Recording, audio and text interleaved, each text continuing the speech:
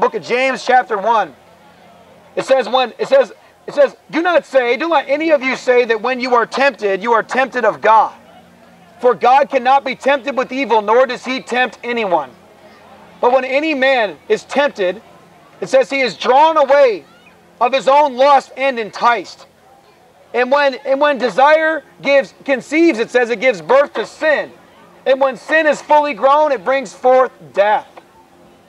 Oh, it brings forth death, sin. That's the nature right now of our country, full of sin, full of idolatry, full of iniquity, full of wickedness, full of impurity right now. I trust Jesus. Do you? Why are you stumbling? You been drinking? No. No drinking tonight? Not at all. Okay. Jesus is my Savior. Naughty and nice? That's not Jesus. Jesus doesn't. No. That's a worldly thing there. No, it's a Christmas service. I know, but Christmas is not. Jesus is not approved with Christmas. Haven't you read the Bible? Hey, I've read it twice. is that guy from YouTube? Yeah, we have a YouTube channel. Yeah. I think I've seen you on that. Ma'am, I'm concerned for you. I'm talking to this lady here. I'll talk to you in a minute. I'm concerned for you, ma'am. You know, Christmas is a pagan holiday. If you look at I can smell alcohol. Is that not coming from you?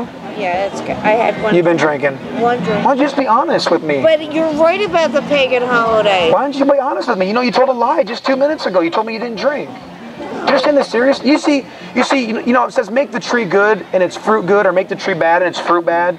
You know, when you just lie and you don't think twice about it, that's serious, ma'am. You got to cry to God. I care for your soul. I don't want to see you. The Bible says all liars end up in hell. That's in Revelation 21:8. Don't you understand your need? You need help. You need to be delivered. I have been delivered, and I just wanted to... No. You've been falsely comforted. You've been falsely comforted by probably some pastor at one of these churches that didn't tell you that you know that your life is degrading without obedience to God. No shit. Yeah, see, there's cursings. There's all kinds of evil things. There's demons, man. They get inside of you. There's demons. I don't want you to have demons. I don't have any demons. That's the cursing that comes out of you. It comes from that's a cursed thing it's inside of you. You need help. No, I want to go to school for theology and become a pastor. No, well, that's not biblical either. Women are not to be pastors over men. First off, the Bible says that in 1 Corinthians, I think it's 14. But there is a role for the women to teach other women. But right now, the Bible says that do you teach others not to steal, but yet you steal? Do you teach others not to commit sin and drink and get drunk, but yet you are a drunkard? Would you do that? Because now you have a stricter judgment. I had one drink. Well, and I'm not a thief. Oh, no, I'm just giving you an example of what the Bible talks about when you preach against something, or you tell people that, hey, you should live for God, but you're not living for God yourself. That's a serious thing. The Bible says you have to cleanse the cup, the inside of the cup first, then the outside will be cleansed. I know you from somewhere. I don't know. Look, I'm not here to. Mission? Yeah, we go to the mission. This is about Jesus, man. This is about the. I know your wife. This is about what it means to be truly born again. I hope you don't just profess it with your mouth. You got to live the life. You have to live the life of a Christian. You got to be born again, man. I don't think you're born again right now. I do not think that you're born again right now, and I'm concerned for your soul. Well, don't be worried about me. I am terrified for you. You know, God drew you in for a reason. You know, you got this naughty or nice shirt on. You need help. Christmas is not going to help you. The spirit of Christmas is the spirit of the Antichrist spirit. People, nowadays there's no fear of God. There's no understanding.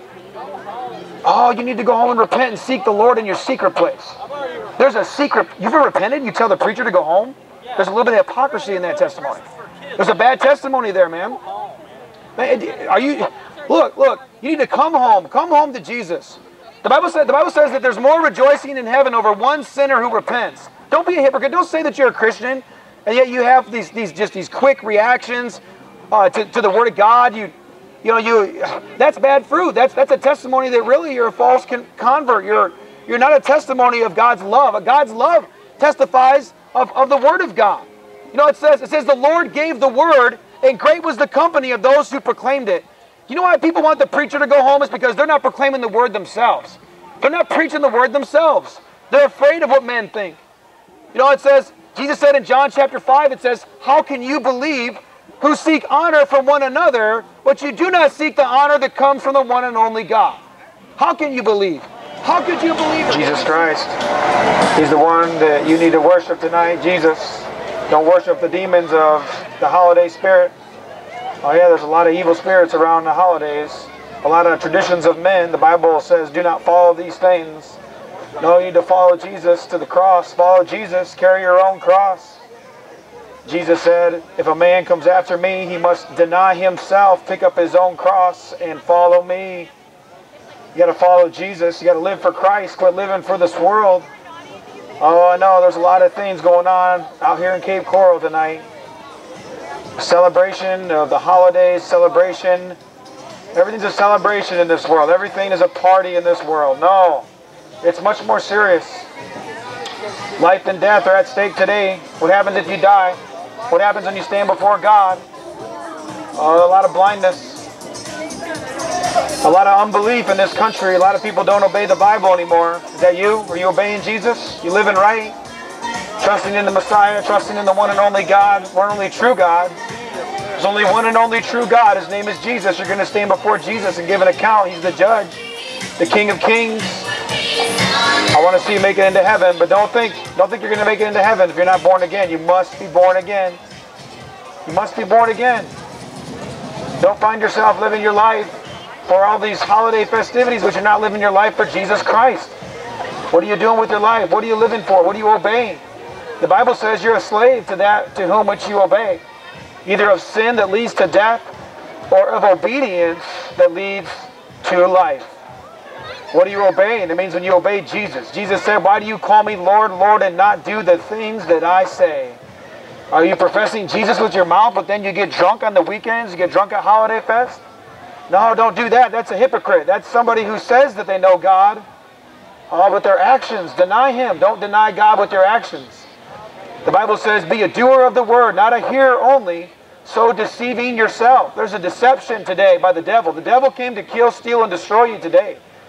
To make you think that you're going to get into heaven because you think you're a good person. But there's none good, the Bible says. There's not one who does good. No, you need to come to Jesus and be changed into His image. How do you get changed into His image? You gaze into His presence, the Bible, the Word of God, the Spirit. You pray without ceasing. You call upon God. You confess your sins, not to a priest. No, don't trust in the priest, the pastor, the person who says that they get you in. Oh, you just pray this prayer, you just go to church enough and then you'll be accepted by God. No, the Bible says you got to repent or you're going to perish. You must repent of your sins. You got to turn from your sins. Turn from the marijuana smoking. Turn from the pornography. Turn. The Bible says turn and live. God takes no pleasure in the death of a soul, but that you would turn and live, the Bible says. You got to turn from your sin. Turn from your ungodliness. Turn from the unlawfulness. People nowadays, they have all their boyfriends and girlfriends. They're kissing and hugging their boyfriends and girlfriends and having sex outside of marriage. That's unlawful. Do you know that? That is unlawful. People don't even have intentions of marrying these people. And they do these things continually thinking that God's not going to judge them. I'm here to warn you, there is a judgment day when you will be judged. The books will be opened. The Bible says there's a great white throne of judgment. And it says that the heaven and the earth fled from His face. You understand you're going to stand before God? Very serious business, folks. I don't want to see you go to hell. If you don't repent, you will end up in hell. If you continue to live the life you're living apart from God, you will end up in hell, folks. It's serious. There's a lake of fire prepared for you if you continue in idolatry. If you continue in all the unbelief, continue in all the selfish life, selfishness. No, don't live selfishly. Selfish ambition, vain conceit. These are the works of the flesh. The works of the flesh are evident, it says. There's evidence. There is evidence when people live after the flesh. What is it? Sexual immorality. It's lying, stealing, covetousness, greed. Oh, there's a big one there. Black Friday greed. A lot of greed out there. I tell you what, but God, it says, He is greedy. The Bible says the spirit that dwells in you, it says, is envious.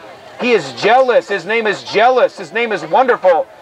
And He will not be second. The Bible says that no flesh will glory in God's presence. God will not share His glory with another, the Scripture says. My people perish for lack of knowledge, the prophet Hosea said. There's a lack of knowledge in Cape Coral. There's a lack of biblical knowledge. Oh yeah, you go to church and you listen to the grace messages that don't have any conviction in it. Tell you can't lose your salvation. Tell you can go on living in the world. Oh, just build yourself up in self-esteem and go on, have another drink. Go on and look at some more pornography. Go on and continue to live after the God of this world who blinds the eyes of the unbelievers. Why don't you turn to Jesus Christ and repent before you die and go to hell? God cares for you. He doesn't want you to go away. The Bible says Jesus is going to come and he's going to say, depart from me, you who work iniquity, into the devil's hell. Oh, no, the demons need to go away from you. You got demons you're giving yourself over to. Do you understand there's demons chasing you? I mean, you're in crutches. And you sit there and you want to mock God? Why would you mock God? I have the answer for your problem. You need Jesus. He can heal you. God can take you away from it, but yet you mock your Creator. I'm a preacher of Jesus Christ. Well, you know what? This country is departed from God. America doesn't follow Jesus Christ. You know, President Obama doesn't agree with the Bible. President Obama doesn't trust the living God. He doesn't trust Jesus Christ. I trust in Jesus. I know that you can be saved from your sin, your alcoholism, your marijuana smoking. You need help. You know, the Bible says there's help that comes from the sanctuary. I know the demons, they want us to go away, but you know what? God wants me to cry out and spare not, the Bible says. Hey, why are you getting in my face? Why do you have so much anger in your heart? Well, why don't you just walk away? Why do you have, I'm not crowding in on you. You know, this is the product of America. This is the product of our army. This is the product of our modern day. You know, the Bible says these people, it says that they draw near with their mouths, they honor me with their lips, but their hearts are far from me, Jesus said. Their hearts have been removed, it says, far from me. Sorry. And Jesus said that they teach as commandments the doctrines of men. This is doctrines of men, you know, trust in America, trust in the dollar, trust in the stock market. That's a doctrine of men. The Bible says those who trust in their wealth and boast in the multitude of their riches, it says none of them can by any means redeem their brother, because the redemption of their souls is costly. Did you know the redemption of your soul is costly, the Bible says? It's costly, the price of your soul. Jesus Christ took that cost upon himself, but when you continue in sin, the Bible says there remains no more sacrifice for sins, but only a fearful expectation of... I don't celebrate Christmas. Christmas is not a Christian holiday. The Bible doesn't say to celebrate the birth of Jesus. It says to go and sin no more, Jesus said. I have a question. Okay, I don't have to answer your question. No, I have a I'm here to preach. question. If you want to talk to my wife, what's your question? I'll give you one question. I got to preach. Do you sit where your wife has sat?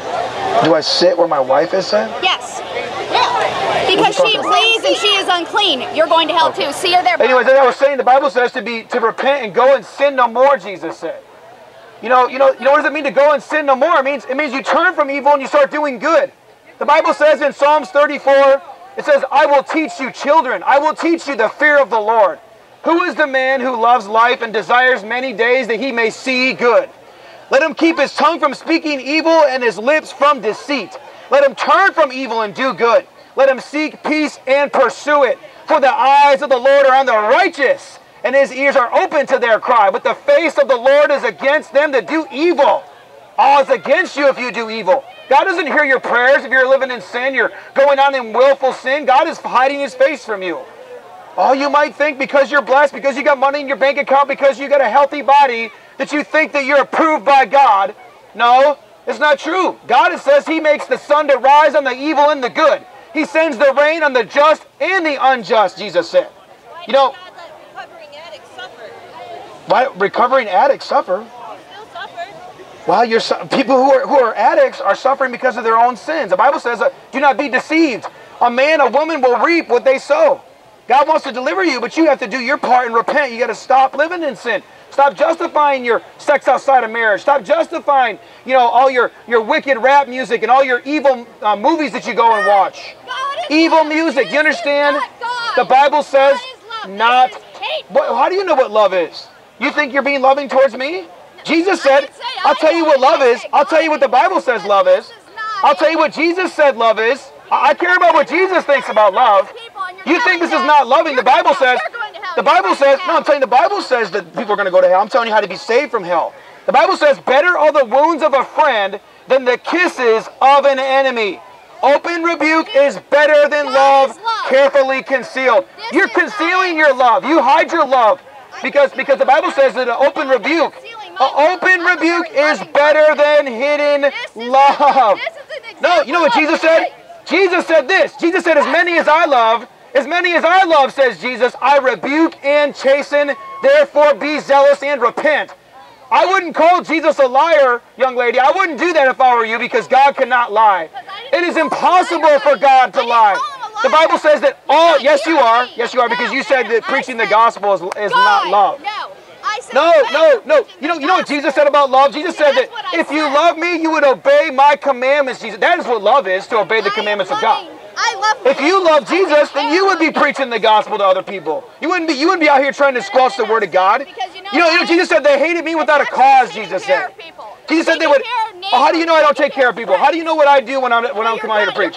How do you know? You judging me hypocritically? You want to judge me hypocritically? I'm giving you a righteous judgment. I'm trying to be saved. You need Jesus. I'm allowed to judge. God doesn't. You need Jesus. Without Jesus, you're going to stand before the judge and you'll go to hell. You'll be condemned. I don't want you to go to hell. Right now, you're an unbeliever. You're not a Christian. You're not following God. You're the enemy. You're the enemy of the cross of Christ. You're over here persecuting the preacher. Actually, you know what? The Bible says it's manifest evidence of the righteous. Yeah. So why would you say that you're going to judge and that you're not afraid of God? You have no fear of God. The Bible says that the fear of God is the beginning of knowledge and wisdom. There's no wisdom when you don't fear God. When you sit there and you want to live this way, you want to continue to live as a friend of the world. Oh, it's called preaching. It's called preaching. The Bible said the word preaching in the Bible is the word. It means to proclaim the gospel. Why are you so angry, man? Why don't you move on? You got such a problem. You don't know what love is. You're a witch. You just told me you're a witch. You don't love people with your witchcraft. The Bible says that all sorcerers will have their part in the lake that burns with fire and brimstone, which is the second death, Jesus said. Do you know what sorcery is? That's marijuana smoking, drug use. Yes, it is the devil, yes. The devil came to kill, steal, and destroy, Jesus said. No, I came to give you life and life more abundantly, says the Savior. Oh, the baby in the manger. You know, Jesus Christ, He is the one. He's going to come back. He's going to judge the nations, it says. He's going to render to you according to your works, Jesus said. He says, my reward is with me to give it to each man, to each woman according to their deeds. Oh, you better fear God. Your time is coming soon. You don't think it's... Man, I tell you, death sneaks up on a moment. You know, I almost lost my life 4 days ago at the hand of a madman with a machete. True story. A guy was going to take my life and his family's with him. He is full of demons. I tell you, if you're not living for Jesus, you got demons stalking you. You got things creeping around your corner, man. Oh, you got no protection, man. You got no one's got your back. If you don't have Jesus, you're all alone in this world. You're without hope. You're without Christ. You're without God. But I come to tell you how to have Jesus Christ. Don't flash your devil sign at me. No, you need to humble yourself. You need to cry to God. You need to listen to the voice of God. He speaks loud through His word, through conviction in the spirit, in the heart. Oh, the heart of man is the place where God. Hey, how you doing? Nice meeting you again. Good. Good. Good. We've got you a designated spot. Yeah, You're allowed to have an amplified area, but you're not allowed to compete with another amplified area. Okay. So I got you. Is everything good? Here. We're not going to go to a spot. We're just going to preach. Okay. We have every right to do it. So. Like I said, I'm here to protect you as much as everybody else. Yeah. Okay. Well. Here's the thing, ma'am. We're not going to continue to be interrupted like we were last time. But we have I'm every right to preach. talk to you just like you're allowed to I know, but here's the thing. If our rights are infringed and it's this thing where we're continuing, I have no problem talking to you. No, I have no problem talking to you and establishing something. I'm just saying, like, if we continue to have this thing where we're going back and forth like we did last time, I don't want to do that. But here's the deal. We do have a spot for you. Okay. You're not going to compete with another stage. That's kind of silly. You're defeating your own point. No. Okay? Because especially when they get going, then they're not going to hear you. Do you want people to hear your message or not your message? Well, no. I'm not going to be put into a spot. We're just going to walk around and preach. All right. Can I ask you not to do it right by the stages? Because then you're in competition with each stage. What is the goal? What's the stage you're talking about? Hold right now. Let me talk to the sergeant, please. Here's a stage. There's a stage. Okay, what is the goal? When they start going, I'll move. I don't have a problem with that. I wouldn't sit here and preach while they were going. I'm not gonna be able to walk away from you. You know, I'm gonna have to be here asking you questions all night and making sure you turn it down enough. That that's up to you. But there's gonna come a point in time when I just continue to preach, and then if I'm breaking a law, you need to tell me, because I'm not. That's what I'm trying to explain to you. Like I've always said to you, you're allowed to send your message. You're allowed to do it appropriately. You're allowed to do it respectfully. Yeah. I would hope you're not jumping in people's faces and putting them on guard. We have everything on videotape. We don't do that at all. Last time we had a problem, and that's where she almost got hurt. Well, we didn't jump in anyone's face. No, we didn't. We have that all on video. We didn't jump in anyone's face. But you're not going to compete with the other stages either. It is an event and it's put on. So I got a place for you if you want. Okay. Well, I'm telling you that we're probably not going to once they start performing. But okay. Okay. Okay, because it's only fair. Okay. So as I was saying, Jesus Christ is the Lamb. He's slain before the foundation in the world. The Bible says that Jesus Christ He's the one to whom all creation, it says, will bow the knee at the name of Jesus. Every knee will bow, every tongue will confess that Jesus Christ is Lord, to the glory of God the Father. You know, there's a Father. There's Jesus. There's God the Son, God the Father, God the Holy Spirit. Jesus said, I send you the Holy Spirit. He says, in my name, the Spirit of truth. It says he will testify of all things that I myself profess. He goes into heaven. Jesus, he went into heaven to sit down at the right hand of God till his enemies be made his footstool, the Bible says. Do you know that every enemy of Jesus Christ will be made his footstool? He'll be put under his feet. In the book of Ephesians chapter 1, verse 22, it says this. It says, it pleased God to put all things under his feet, under Jesus' feet. Yes, and it says that he has put him to be head of all things to the church, which is his body, which fills all in all. When you become a true Christian, I'm a partaker of the body of Christ, and I fill this world with the gospel. This is a fulfillment of that scripture, as I fill Cape Coral with the gospel. But what are you filling Cape Coral with? Are you a partaker of every evildoer in Cape Coral? Are you a partaker of all the people who don't fear God, and all the people who say that they're good people and say that they follow God, but yet they're living just like everyone else in the world? They're just a friend of the world, just a forgetter of God. No, the Bible says, do not be a forgetful hearer of the word, but be a doer of the word of God. I'm here to tell you, you need to awake to righteousness. The Bible says in 1 Corinthians 15 to awake to righteousness and do not sin. Do not sin. Don't say to yourself that you can just continue in sin. Oh, that's a demonic teaching even in the church today. People, they think that they continue in sin. They think they can continue.